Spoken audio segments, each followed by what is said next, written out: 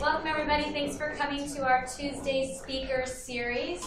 As you know, we try to give a breadth of opportunity to all of us to hear from different types of speakers. And over the course of the semester, we've heard from litigators, some law firm partners, some legal innovators, and now we're going to hear a little bit.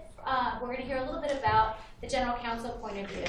As many of you have heard, this is the era of more for less, where General Counsels are demanding more and more. They're demanding unbundled services that are disaggregated and that cost less. They're demanding their lawyers to innovate and change the way that they provide services and the way that they communicate.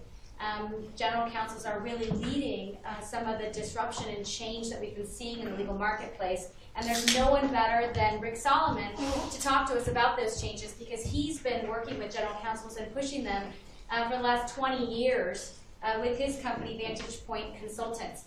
He has actually consulted with 400 of the 500 Fortune 500. So that's a lot of time and a lot of consulting and a lot of learning. I don't know how he's going to fit it into 35 minutes, but he did promise to leave lots of time for Q&A. Rick brings a ton of experience even before that as a lawyer and partner at Mayer Brown. And he also is very involved with the community, serving on many different boards and some nonprofits, including one of his proudest achievements of recent note is the Illinois Holocaust Museum, which I think is, he says, one of the second largest now in the country. So we really welcome Rick, and without further ado, turn it over to you.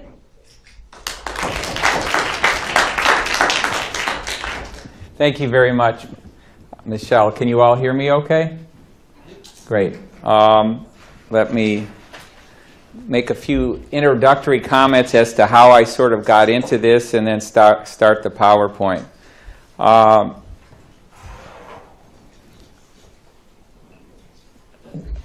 As Michelle said, I was an associate, a partner, and a litigator at Mayer Brown, but I also always thought you could design a better way to deliver legal services. And I was taken by a comment among many from my old law professor who now taught my son recently at NYU, Arthur Miller, who among his many memorable comments was, discovery is like the dance marathons of the 30s. The object is to move as slowly as possible to the music without coming to a halt. And it always struck me that there were better ways to design how legal services are provided. So I had an entrepreneurial interest, and this created an opportunity. And I have, as Michelle said, worked with lots of companies and had that privilege. And I probably interfaced with about 60 general counsel a week. First, let me say, what do I do? I'll give you my elevator speech. Any successful lawyer or business person has to have that, and it has a Harvard connection. I was with a roommate, this goes back about 25 years, and he introduced me from Harvard, both law school and business school. He introduced me to Sandy Weil, then of Travelers, later Citigroup and Citi. And he said, "You have 2 floors," Sandy said, "to tell me what you do." Well, I spent 1 floor thinking about it. Fortunately, the elevators, if you've been to 388 Greenwich Street, are rather slow. And I said, manage legal care. It's applying concepts from healthcare and manufacturing to legal services. We're not dealing with widgets, but you need to increasingly put the corporate legal function under the microscope too. And that is what I've gotten involved in doing with our people. Second comment, just to show how the world turns and changes. 15, 17 years ago, I went to Coca-Cola, a company that I had the privilege of working with later, and said, you may want to do some things to optimize the corporate legal dollar. And the person who can remain nameless said, costs really don't matter here. Well, few people say that today. Another introductory comment before getting into the PowerPoint, and that is, probably it was best stated in terms of the fossilized industry that lawyers can find themselves in. That's not to say that you need to be a fossil, but I think there is a tendency, as you hear through other programs, I'm sure, with the Center for the Legal Profession, about how lawyers can be dinosaurs and they simply don't want to have any kind of change or accept new ways of doing things. I think along with the work of Michelle, you need to crack some eggs to make an omelet. I think it was best said, I was on a program with an executive from Hughes Aircraft, a non-lawyer I might add, who said to a group of lawyers the following, and I remember it as if it was yesterday, so I will quote it. He said, "We send satellites into orbit for 29 years on tight profit margins, but you lawyers can't put a number on anything." So, last comment as to sort of the genesis of how I ended up here. And I do have to make a disclosure that David Wilkins and I went to the high school together at the lab school at the University of Chicago. I'm a couple of years older. But that's not, the genesis was really that I, 8 or 9 years ago, spoke to Elena Kagan when she was still here. And I said, Elena, you know, this is a fantastic law school, but you're sending people off to run law firms, to run legal departments of corporations. In some cases, you have examples from Citi, from Pfizer. Recently, the acting CEO of United comes from the legal ranks, who run entire corporations. Yet you're not really training or teaching anyone to learn how to husband resources and spend money as if it were your own. And I think this center is making a big step in that direction, but to me, that was a key subject. And that discussion evolved into a further talk with David and others from the center here, and here I am. So, the topic, managing outside counsel and the role of in-house lawyers. So, let me start. Let's focus first on outside counsel. And let me say, you know, no big surprise here, but my own personal view is that lawyers outside need to be more proactive, creative. They need to, using a famous book that hopefully all of you read and are still reading, because it's still on the bestseller list of the New York Times for business books, Roger Fisher, May He Rest in Peace, is Getting to Yes. Wonderful book. If you haven't read it, I commend it to you. So, first thing I would note is scorched earth tactics. This is a big issue I see with our general counsel, and it still is true. People often leave wonderful law firms like this, and they go to corporations, to law firms, and they have a monolithic approach. In some firms, they sort of train you this way, but not all by any stretch, where the monolithic approach involves sort of leaving no stone unturned. And that can work, but in our more cost-sensitive age, there's a need to, as Michelle said, do more with less, as we'll get into that in a couple of moments. So, you know, a big issue is with scorched earth. Is this what the client really wants to achieve? Do we need to send battalions at issues? Increasingly today, I see general counsel who cherry pick a partner or two from a particular law firm, as well as others from other firms, and he or she doesn't want 22 other associates, a partridge and a pear tree, and hire all these other people. You can create virtual law firms. So a big issue is you cannot have, whether it's in litigation and other areas, a monolithic approach to how you do things. A concept that goes in tandem with that is, do you always need to design what I call a Rolls-Royce engine? Perhaps it's not politically correct to suggest today Volkswagen, but perhaps a Chevy, or some other vehicle. The point is that what I see with our general counsel is increasingly they will either go to non-top tier firms for non-bet the company cases, and we can talk about bet the company cases, which I think are exceptions. And these are, I don't mean this in a pejorative way, but these are wonderful firms with leaner, meaner teams who can do the work and who have a different approach and who don't throw necessarily bodies with a lack of continuity to issues, and don't necessarily have folks who wear all T-shirts that have inter-office team meetings on a weekly basis that clients, frankly, disdain. Doing more with less. It was already adverted to. You know, it works both ways. You can increasingly do more with less resources if you understand what those resources are and utilize them wisely. The problem, and it's evolving, and I think it's improved, but the problem is that many lawyers until recently were not only resentful of in outside firms of doing budgets, but they were not good at doing it. It was essentially, well, I guess we'll go through the exercise, but we'll come up with a number, multiply it by 2 or 3, throw it against the wall, and see what sticks. And eventually it's evolved, so it has gotten better. But unless you have a good sense of what your cost structure is and how a law firm operates this way, and increasingly law firms have brought in folks who are non-lawyers who are focused on the bottom line of the law firm and profitability. But the fact is and a good example is, and this was a public article, so it was about December, maybe 5 or 6 years ago, Paul Beach, who was until recently, he's retiring at the end of this year. He's now the head of compliance, but he was the head of litigation at United Technologies, a client of ours. And he did a beauty contest, as he writes about in the article, and he asked a series of firms, I think it was in the labor employment area, give me a fixed price for how you're going to do the work. And 2 firms came up with the same number. And one, he asked, explain to me how you arrived at this number. And they explained quite clearly how many people they had and how many depositions they were going to take and what resources they were going to expend. It made sense. The other said, well, I'm not sure how we got there, but we'll stick to it at least for the first 6 months or a year. Well, that's a recipe for disaster, but it's also more indicative, in my view, of what's out there.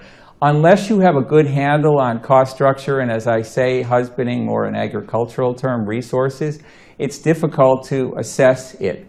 I think, as we talked in a preliminary session with Nathan and with Michelle, that it's been a buyer's market for law department, general counsel, heads of litigation, law department administrators. Increasingly, you have procurement teams involved in finance. They just didn't know it.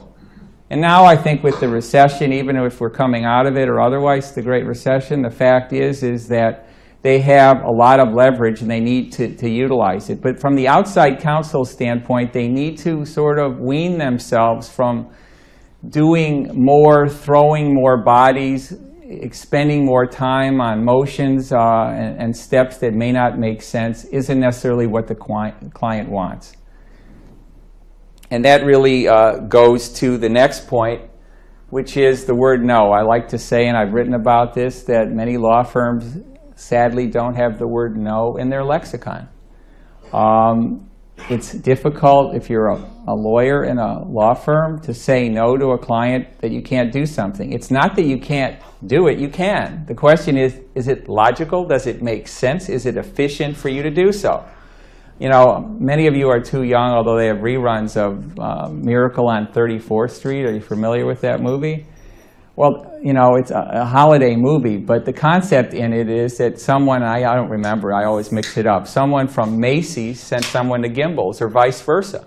Well, the idea, and I'm not going to name law firms, that a law firm's going to say, well, we could do this for you, but we're like a really large, big law firm, and for us to do that is really not efficient for you with the bodies that we would have to throw at it. And so we really think you ought to go to a boutique firm or a firm that has a different approach as to how they handle it. That would be a breath of fresh air, but you don't frequently see that. So to me, a bugaboo is that it's rare to see a law firm, you know, decline something on the ground that I don't think we can do it in a way that's cost effective for you. And let me digress, because I know one of the august fellows of this center, Ben Heinemann, his newest successor is a guy named Alex Dmitriev, who went to this fine law school. And I do know Alex, and I remember when we analyzed some work for Alex and for GE, he looked at this and he saw all the people we analyzed on this matter. He said, well, I would have never done this, because mind you, he was in-house, or excuse me, before he was in-house, he was at Kirkland, a great firm. And he looked at it and he said, well, if there were all these associates on this, I would have taken them off because they put in insignificant or de minimis amounts of time. Well, that's the right approach, but it's not always the case in terms of how law firms handle things and how they need to sort of explore beyond. So that takes us sort of to the issue of being creative and getting to yes. What do I mean by yes? Like Roger Fisher did, you really need to analyze with the client, the corporation, whoever you're representing, what is the end game? Is it really that we simply are a defendant and we want to protract something or not resolve it in litigation? What do we want to do in other contexts to sort of solve the client's problem? But there has to be a greater attentiveness of looking at, and I think the word collaboration comes to mind. I actually read on the plane coming here the Harvard Law Bulletin. I haven't read it for years. It was my classmate, John Roberts. Chief Justice Roberts was on the cover. And in the article on the Center for the Legal Profession, it talks about the need for collaboration. So I think there has to be an effort more to find new and better ways of doing things and thinking outside the box. Too frequently, I think lawyers take the mindset, we've always done it this way, it works well, why do we need to change it? And if the economy changes, it's simply a cyclical process and we'll come out of it. And at least some of the firms, I think, have the swagger and belief that they don't need to change. And I think that's the mistake. But I also think before we move to the other side of the equation, in-house lawyers, that you hire, and this may be a hackneyed phrase, you hire individuals, you don't hire firms. So there's a great variance within a law firm necessarily of how a given partner, he or she, may handle a particular matter, and that's something you need to look at. And as an in-house counsel segueing over, I think you really need to be proactive in that regard. So let's touch on in-house lawyers and the issue of proactivity. And time doesn't permit me to tell many anecdotes, but I'm going to at least tell one because I know lots of folks who I think are at the cutting edge as general counsel. The one I'm going to focus on for the moment is a guy named Jim Seifert. Jim was, and I worked with him when he was at Toro, he was the head of litigation at Toro in the Twin Cities, and he was now the general counsel of Ecolab, a very large international hygiene and cleaning corporation.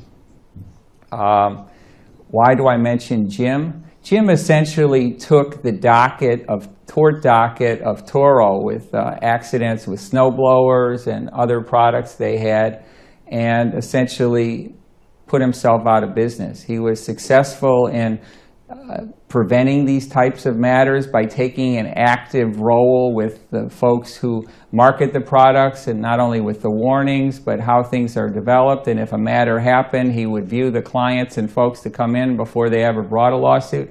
He essentially eliminated the docket. That is an example of steps that could be taken. Another example I can think of, a company that doesn't exist anymore. I clerked for a judge who had the AT&T versus MCI case. Do any of you remember MCI? Well, MCI Telecommunications at one time got a $1.8 billion verdict in Chicago. But one of the people I worked with at MCI took their patent portfolio and he said, these are the crown jewels of the company and I'm going to turn it into a profit center. So he took steps that essentially had the law department as an independent profit center within a company. You know, these types of steps are unusual, but I think they are the wave of the future, even though that was done years ago. But I could give many other examples if there are questions or comments. Again, a hackneyed phrase, you can't control what you don't measure. And until recently, most corporations did not examine, you can look at a little quality. You know, the three legs of a chair of legal work is generally quality, responsiveness, and last, and it should be last, is cost. But you can compare law firm performance. I say you don't hire individuals, you hire firms. We specialize in that, and we've at any one time analyzed maybe $500–600 million of invoices. So we have a very good idea, and we sit on unparalleled databases. You need to look at how do law firms compare to each other? How do partners within a firm compare to partners in other firms in terms of the kinds of teams they set up? When I say the factors you look at. It includes everything from how many personnel are used, at what level, what's the critical mass, to what degree are people putting in, as Alex said, insignificant or de minimis amounts of time. To what extent are you paying in the old world, as it was called, for overhead clerical services, ministerial work, like doing an abstract of deposition or a summary of some interview, which you want to do, but you want to pay for it for market rates. Database work, where you may have stuff done technologically in a more sophisticated way, but you still have to have, at some law firms, the work done manually as well. Looking at issues like inter-office conferencing.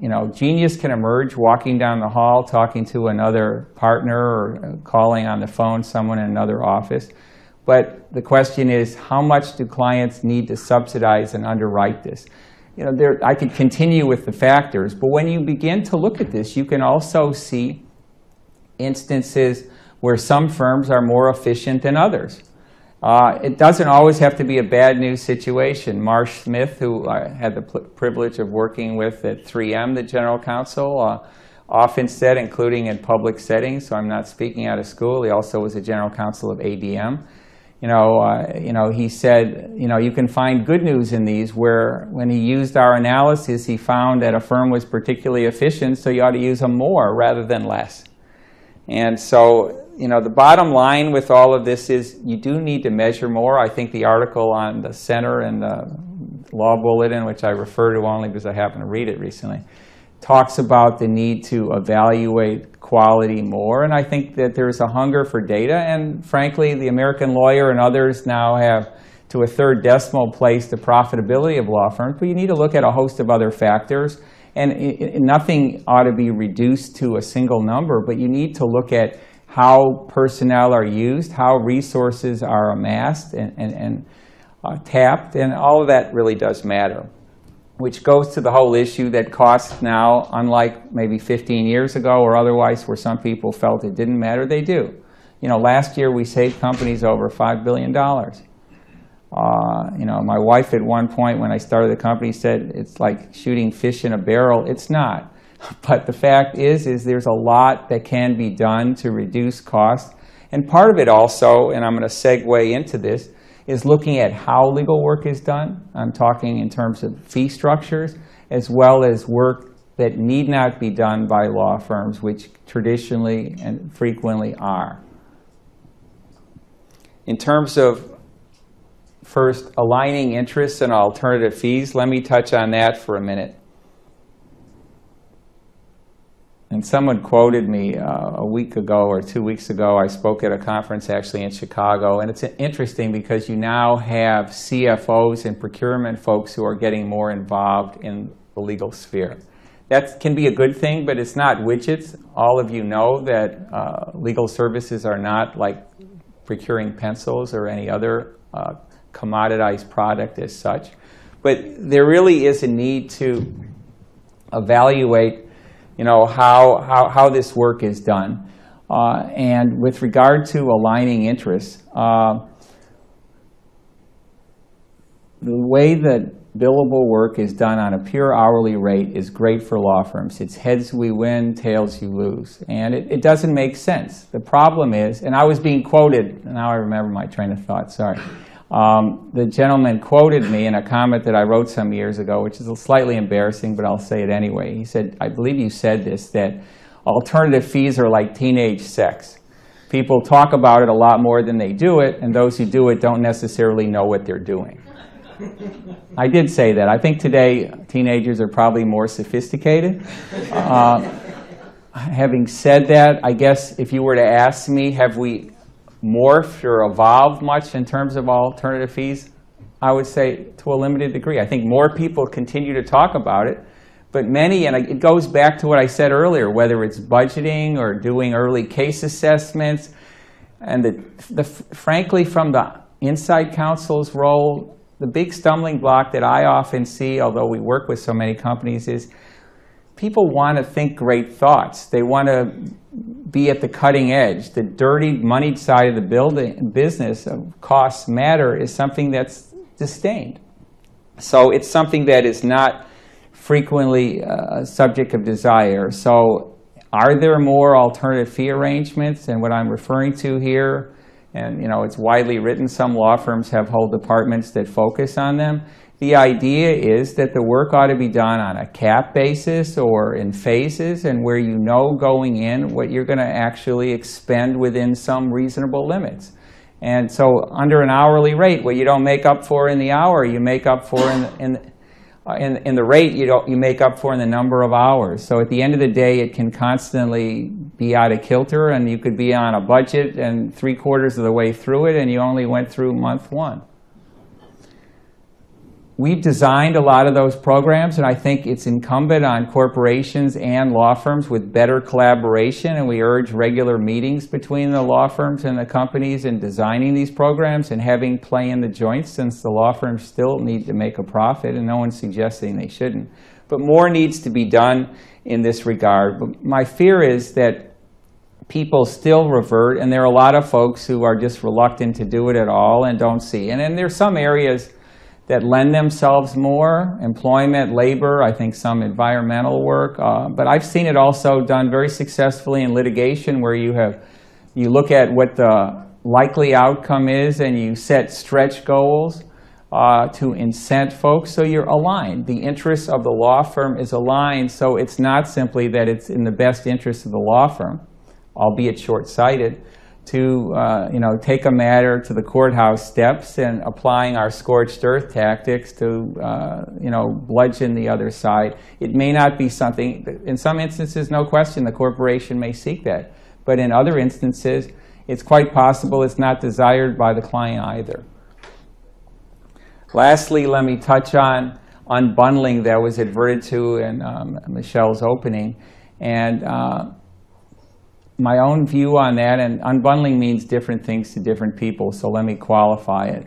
My own view, and I've been saying this maybe for 15 or 20 years, is that law firms will always have a role to play, but they need not do all things for all people. So whether it's aspects of due diligence, it's aspects of certainly e-discovery with the advent of technology, and I can refer to that a little more because I think it's instructive. There are many things that law firms do that need not be done by them. There are wonderful firms today who could supplant the role of, and this dates me, but back in the 1970s and even in the 80s, there was things like the IBM antitrust case. There were people who spent their entire career in a law firm working on the discovery aspects of that case. And they didn't, frankly, learn a lot more. That's not to say it wasn't an important role, but a lot of that work could be supplanted today. Are many firms doing it? Some. Some firms like Morgan Lewis and others have their own e-discovery practice, but there are also ways that are not just, offshoring it to India or the Philippines, but using linguistics experts, for example. And I learned of one of these firms, and I'll mention it because I've recommended it to a lot of clients, and they're really cutting edge. And Arthur Miller, again, who I still am in touch with at NYU now, at Harvard, recommended them. It's a firm called H5. H5 brings in people who can find, through linguistics and robust computer search engines, needles in haystacks. And you don't have to go by my assessment. The United States Department of Commerce actually did a study a few years ago from their National Institute of Standards and Technology, NIST. And they evaluated law firms. They evaluated outsourcing entities overseas that I adverted to, like in Asia and elsewhere. And firms like H5, and there was a vast difference in, everyone found what were the relevant documents, but the issue was, to what degree did you populate the field of the appropriate pool of necessary documents without a lot of false positives. And technology can eclipse what law firms do in this regard. It's another example of something that need not be done by law firms and that ought to be done without running into like the M word, because law firms will often say, well, we have to control everything. If we do that, we'll otherwise run into malpractice, or we aren't comfortable, the M word. But the fact is that's not necessary. Let me stop there and take some questions. I'll just make a parting comment. I think that what you're going to see in the future, everyone can be a prognosticator, and I certainly don't have any 20/20 hindsight. I think you're going to continue to see large law firms who are trying to bulk up in size. I think some will be successful at that. Honestly, I think organic growth is better in that, but I also think you're going to have more savvy general counsel who realize that they have more leverage, create virtual law firms, not only where they use the axioms, firms I'm sure you're familiar with, where people who change their lifestyle work for firms that are temporary staffing firms, and they can work from their comfort of their own home while they raise children or otherwise, but they can do meaningful and appropriate work. But you're going to have general counsel who are going to say, we're going to hire 1 or 2 individuals who are experts and partners in this field, and 1 or 2 from here, and we don't want your other cadres, and we're going to ask you to check your egos at the door and set up new ways for how work is done. And some of it's going to involve more cooperative processes, and some I think will involve, and I've only begun to read about it, law without walls, the kind of work that Michelle and her people are doing. So let me stop there and take some questions. Yes? Thank you for your comments. I have a concern about your presentation, because what's missing for me, when you're advising, I want to go to your Alex Dimitri advice. So Alex could look at a firm's services and see how they've deployed their staff and associates.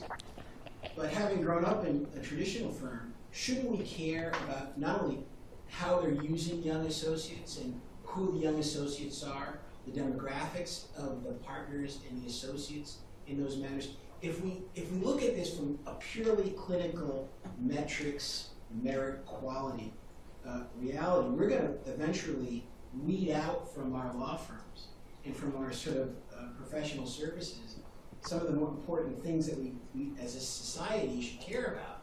People. I mean, I think we look at law firms, we have women, we have minorities, we have people with disabilities in our firms, and if we're only going to go in and counsel them to get the most efficient, cost-effective, bottom-line result, I shudder to think what kind of society we're going to look like.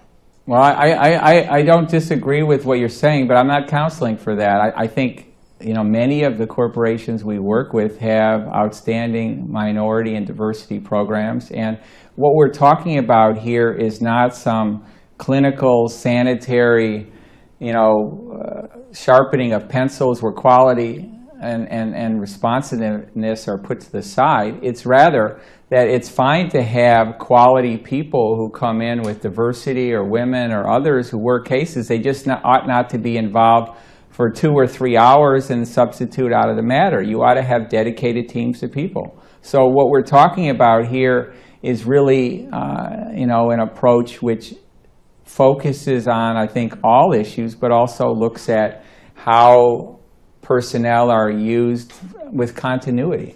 So, I appreciate the societal point, but I don't think it necessarily is diminished. And I've seen great examples where firms who've won awards for, their hiring and diversity, turn in the most efficient, analyses that we do. And it's simply how they use the people and how they train them. And I also think how you train individuals in law firms.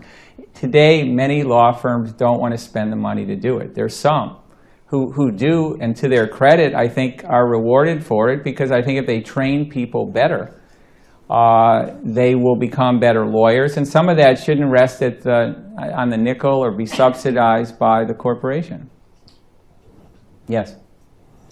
One of the things, last June, the Association of the ACC sponsored a conference for a new section that they're doing for legal operations officers, which is a growing function, and a function which they have believe is an important aspect towards improving the ability of legal departments to think about the kinds of questions, some of which are the same kinds of questions that you've been dealing with. And I wonder, to what extent have you seen that the elaboration of a specialist function there, which is kind of partly management function, partly legal function, has changed the way in which companies are analyzing these kinds of problems and the kinds of solutions that they're interested in undertaking? I think it's a good question. First, the ACC has been a pioneer in the whole value challenge, so I'll just touch on that before answering more directly. That goes also to the whole issue of alternative fees and what is the value that is created by the work that's done. Because at the end of the day, you have to be able to assess what result did you achieve and what was done. I do think having folks look at these issues more, but not with a visor, where numbers only are looked at. You're looking at a host of different factors. I think has led to increased scrutiny of not only the results, but how the work ought to be done. I think increasingly certain types of matters, certain firms have recognized ought to be handled with different types of teams. And I think that's in part occurred because they brought in folks who've looked at it sort of with the lens not of a lawyer, but of a business person. And that could be procurement, it could be finance. And I think that has been a positive development through the ACC. Yes? So I agree with Derek and his point about people and how people matter. And I also agree with you and your point about training. And if you put those two together, for me, they mean that we need to be focusing on a lot of the people in this room and that our talent and our future, be creative, getting to yes, thinking outside the box, innovative, whatever word you want to use it, is going to be driven by and come from our younger lawyers and the lawyers that are entering the marketplace today that think differently about how to approach service, how to provide advice, where, through what mediums. So I think if we put it together, if that's true, A, what do you think the future holds for us in terms of our future talent, innovation, and training? And B, can you think of any instances now or recently, you've seen so much. If, on the right-hand side, you gave us tons of examples of innovations by general counsels. General counsels used to be the law firm partners. So what are the innovations that over here on this side that have occurred? There are some, like, so for example, Allen & Overy and their Belfast LPO, or Goodwin. I mean, tiny noticeable things. What can you give us a few examples? Maybe start with two and then lead to one, which is your vision for the future. Okay, let me first speak to the issue, of the young and the folks in this room, because honestly, I think, innovation comes from those who start with a blank sheet and who are willing to question almost everything. And honestly, I think that a lot of folks who leave the Harvards of the world need not necessarily go into a law firm. I think there are many other outlets, so I want to touch on that for a moment. Plus, I think increasingly, some of the pharmas and others have designed programs where you go in-house at an earlier stage, and I think that's something that ought to be explored too. In terms of creativity on the law firm side, I have, a few I probably won't mention the law firm by name, only because of the sensitivity of it, but I can see Eversheds, for example, from the UK have, done some, I think, very clever, forward-thinking approaches for how they bundle certain types of work together and underwrite certain expenses. I think in some areas when we design requests for proposal and bids, a law firm who purports to be National Coordinating Counsel has said, number one, if we're national, then we ought not to charge for any travel. In fact, they will underwrite all of that expense themselves. They have taken steps in companies to provide a lot of prophylactic or preventive law training to the business unit heads and others, or compliance work, and view that as part of the cost of doing business.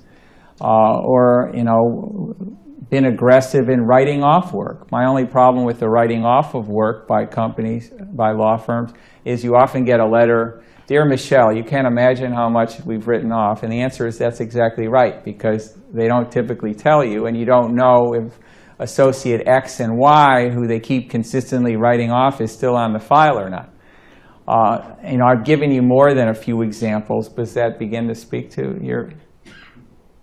I think law firms right now today and law firm partners struggle with what do you mean by be creative or innovate or think outside the box, other than pushing on fees and how you bundle matters. Well, let me speak to that for a second. So, for example, we've designed for maybe 300 publicly traded companies their so-called rules of the road or guidelines for outside counsel. One thing we put in there all the time is that you ought to have a presumption of an alternative fee arrangement. Not because the corporation has to accept it, but you, the law firm, ought to wax creative and come up with different approaches that the client ought to consider. There are firms who do that. A spin-off of Kirkland, the Bartlett Beck firm, they're at a point now in their evolution of their practice that, first they use firms like the H5s of the world for technology, and they really try cases. And so when they they pick a matter, they know what they're going to do with it. They're able to more aggressively focus on how the work is done, and they use far smaller teams. And the people can be, of diversity and otherwise, and they are well rewarded. I was suggesting simply that they shouldn't be coming in and out constantly, but we shouldn't look at it as some surgical, approach where we bludgeon the process. But I think other steps can be taken. Other comments, questions? Yes, in the back. So I got 3 questions. The first 2 is just so I have a set Okay. of facts for me. Should I write it down here? Okay. Yeah. So really quick questions. And then Yeah, the third one is more of a commentary. The first 2 is what would you say the average size of the Fortune 500 legal budget is that they give to the General Counsel? And then 2, what percentage of that budget is dedicated to plaintiff litigation? So where it costs of litigation so they can sue to defend their rights. And then this is the third one where I think need your commentary on how are these legal departments thinking about litigation financing as a way to cost cut? Okay, let me start at the top. It's very hard to generalize. We get involved, especially in litigation, but also otherwise, in the largest matters that you would read about in the newspapers and otherwise. So the typical companies we look at, and I can't say that's the average, but are corporations who spend, and I'm talking exclusively outside at this point, 15, 20 million a year or more. And, it goes up to over $1 billion. There are companies in this publicly traded companies that expand that. As to the issue of plaintiffs, your question was directed from the law firm side to what degree do law, or from the corporation side to plaintiff suits? The corporation. Okay. I think that's increasing. Because I think they sometimes see that we need to be more aggressive in the IP area, intellectual property, otherwise in being zealous about what we own and otherwise. But there has been, and maybe this is underlying your question, a view in the past that we don't want to be in court and we simply want to get out of matters and we'll protect our rights. But I think there's an increased focus on doing that. I think some companies are training people more in-house to do some of that work themselves because of the institutional knowledge they have rather than necessarily outsourcing it to one or a series of law firms. So I think it's a trend that's increasing, but I think it's still at a relatively early stage. As to the issue of financing, and that's from the corporate side too, you're asking? General Counsel saying, I'm getting a lot of pressure from my CFO and the CEO to reduce costs, and a hedge fund that's willing to pay for the litigation costs is a way to reduce that, and we'll take a cut, they'll take a cut. Everyone's happy. Well, first, remember, these are people who, let me answer it 3 ways. These are people who often, until recently, said, I got to go to a board, and you used which law firm in which city, so they're gun-shy and radioactive to begin with. Second, These are the same people who are reluctant or reticent about doing alternative fee arrangements where less is at stake. Does it make sense as a possibility? Yes. My view is it's done very little. I think there's fear of conflicts or otherwise, or simply that they don't want to be the first to wade into these waters. I'm not saying it's not done, and frankly, I think more of it's being done across the pond in the UK and otherwise. But it can be fraught with difficulties, and you have ever more aggressive satellite litigation spawned over disqualification and other problems. And I think from the corporate side, it is a way to address it, but I think the CFOs and procurement folks would rather keep their knitting under the tent, even if it's an idea that ought to be considered. Other comments? Yes? So this is a bit more of a broad question with regard to kind of metrics-based analysis. I'm absolutely a buyer. The law firms need to sort of change the way they do things, and we don't have great analytics. I used to work at Goldman, and the idea of like getting paid by the hour is just like so fundamentally different than how a lot of industries operate. But one thing that makes me a little bit nervous is this focus on efficiency. And I'm wondering whether efficiency is sort of a good overarching sort of way of looking at metrics-based analysis for law firms. Because on the one hand, there's efficiency, but on the other hand, there's creativity. And I think that people think about efficiency and they think like sort of cost reduction. But there are a lot of reasons for law firms to kind of try new things and do things differently and think out of the box like you were talking about. And I think the other half of cost reduction is like value addition. And I'm just nervous that some of the ways that I've heard people talking about this is this focus on kind of reducing. Well, I think the answer, let me let you finish. I think there's a good answer to that. I was just curious, your view of balancing sort of quality and creativity. Well, I think it goes directly to the point dealing with aligning interests and alternative fee structures, because you can set up arrangements which are highly creative and where you reward outstanding results or resolving something at an earlier stage, getting out of a regulatory matter in the EU or otherwise, and I think you, the corporation, ought to reward that. When we do our analyses, we don't by any stretch ignore quality or responsiveness issues or the outcomes. We're simply affording them more data because they frankly have never kept that, and it helps to compare how given matters of like kind are handled and what the cost is to taking a matter up to a certain phase or stage. But I'm a big believer that more and more work ought to be done in a way that rewards creativity. When I spoke a few years ago as a keynote for the GC 100, the chief legal officers of the FTSE 100 companies, I got a shocked question from a GC because it was in the middle of the recession.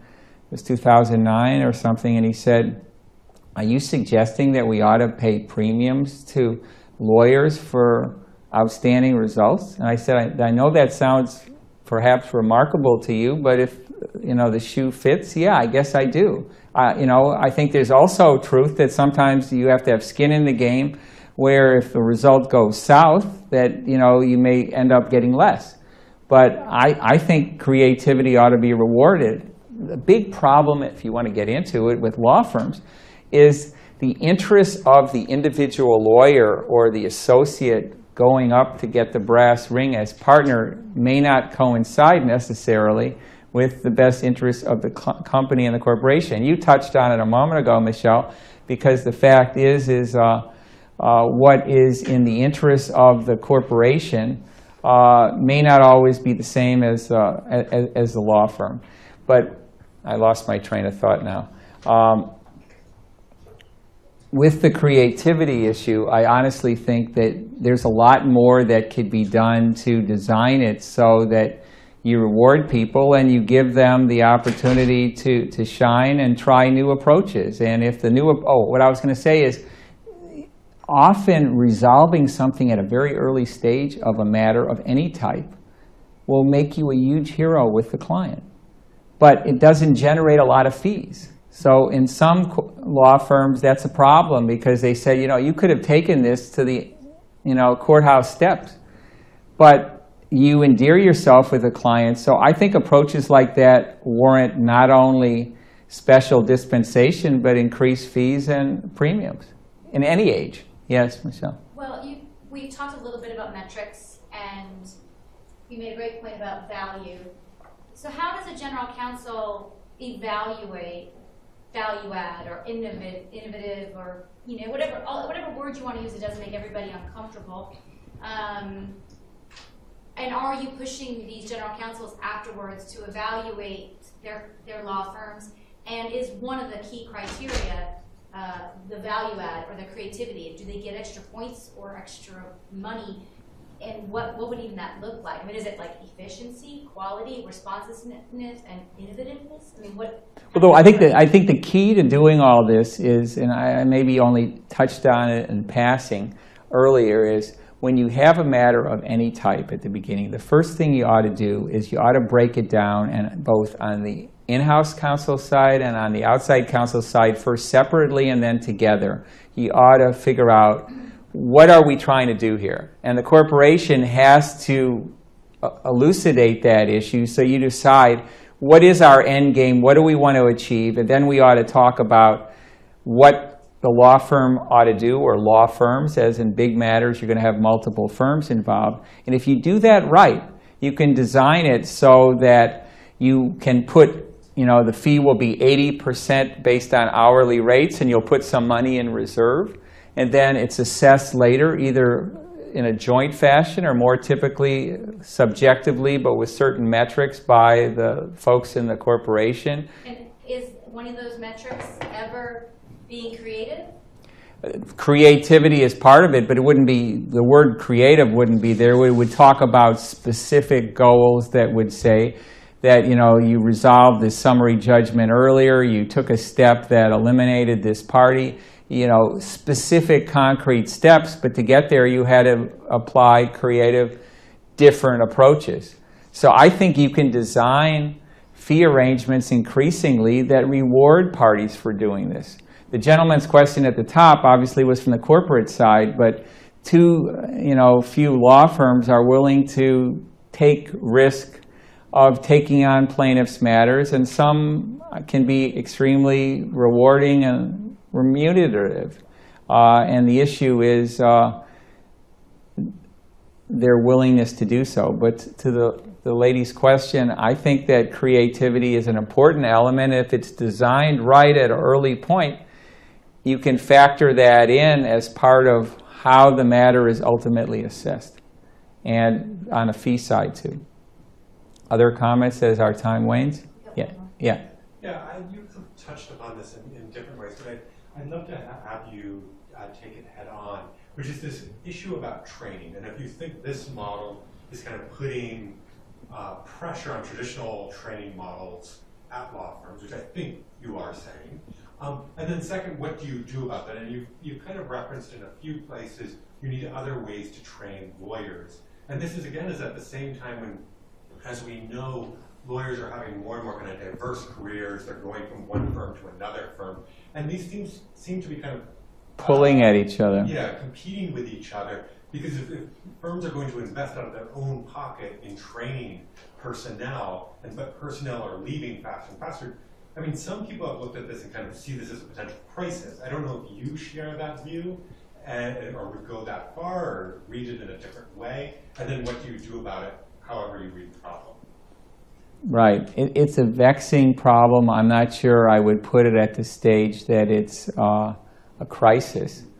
But without naming names, there are a lot of firms today who are leery and reluctant to train extensively young lawyers because of the continuity concern that they have. Forget about the corporation side where you want continuity, but people may leave so they don't want to invest a lot, and they don't believe that corporations will underwrite that.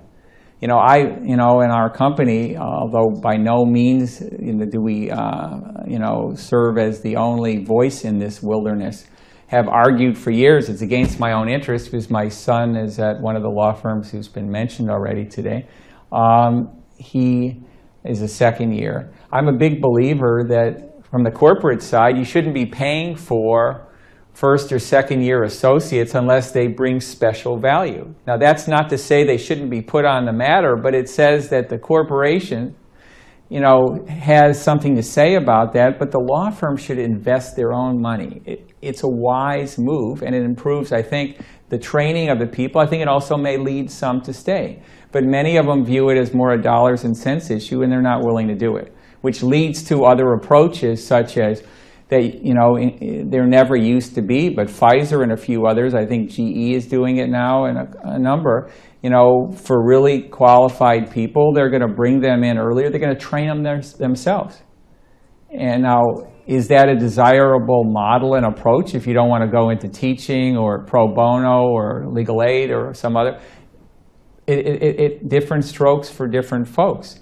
You know, honestly, you know, if you can, whatever training you get, you know, one of the best training if you're going to do litigation is to go to a U.S. Attorney's office. But today that's pretty difficult, and often people I learn are only clerking not out of school, but years later after they've already been in a firm or otherwise. So I think the whole issue of training is an important one, and what's in the best interest of the young lawyer may not be coinciding with the best interests of the entity they work for, and that's a problem.